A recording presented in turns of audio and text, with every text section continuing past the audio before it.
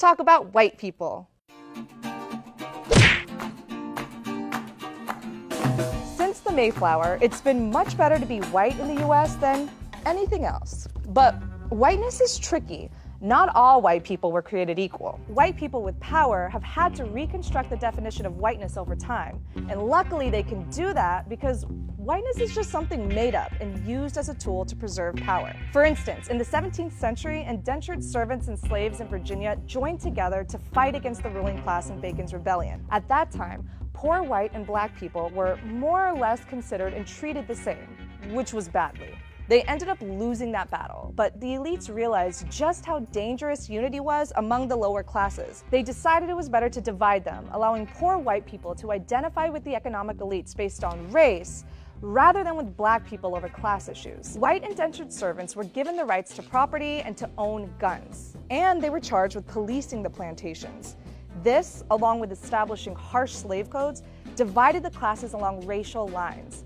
Virginia was the first state to establish a comprehensive slave code, and it served as a model for other states in the following years. This reinforced this idea of an other, a natural enemy to whites who were made to believe their whiteness was the norm and everyone else was someone to be suspicious of. They hate white people because white people are successful and they're not. It's this idea that white is right and other cultures are inherently wrong that's carried through our nation's history throughout waves of immigration in the late 19th and early 20th century until today. Where did any other subgroup of people contribute more to civilization?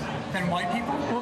Than Western civilization itself, that's rooted in Western Europe, Eastern Europe, and the United States of America. Okay.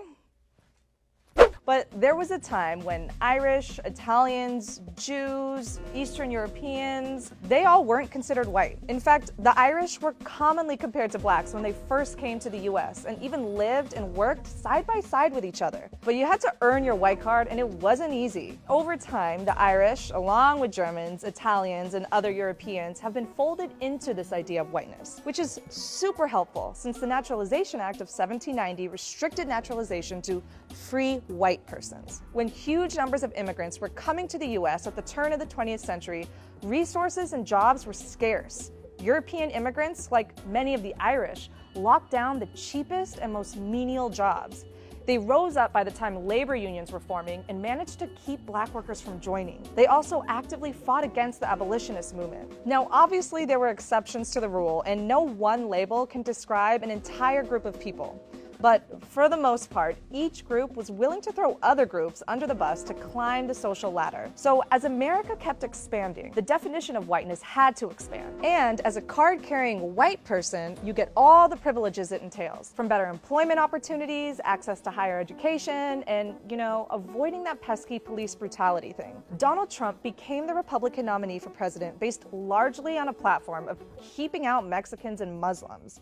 And instead of the poor and working class uniting, racial tension and xenophobia distract us from a very real division: money, the haves and the have-nots, and the policies that strengthen the security of the 1%. But as the country becomes browner and browner, the idea that white folks are naturally superior to non-white folks is going to sound increasingly ridiculous.